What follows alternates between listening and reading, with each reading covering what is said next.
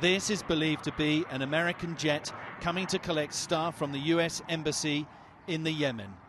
The British and American missions there were evacuated and shut down. A widespread terror threat has been narrowed to this country, the headquarters of Al-Qaeda in the Arabian Peninsula and the strongest performer in the terrorist franchise.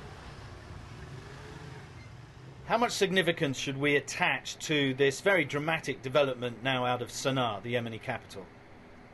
I think it's very serious. Al-Qaeda in the Arabian Peninsula has been one of the key groups that has been able to actually plan attacks as well as get them to be close to actually happening on the U.S. homeland. So I think that the United States government is being very careful about what is happening here because they know that AQAP does have the capabilities to project to the homeland.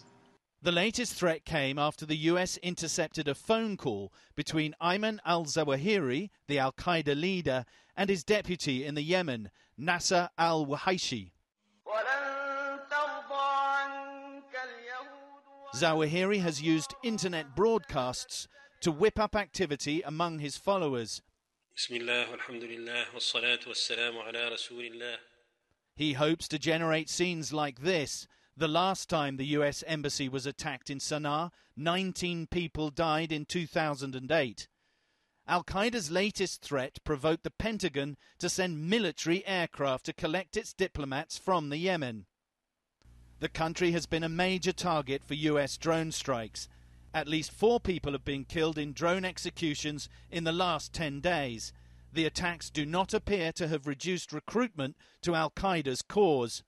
We've had a drone strike here this morning at about 2 o'clock local time, which left at least 4 suspected Al-Qaeda militants dead in the province of Marib, which is just east of Sana'a.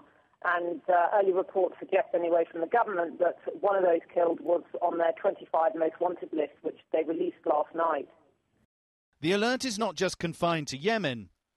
22 other US missions were closed on Sunday across 18 different countries. 19 of them will remain shuttered for a week. It will not have escaped Al-Qaeda's leaders that they have generated worldwide attention and disrupted American operations with little more than a phone call.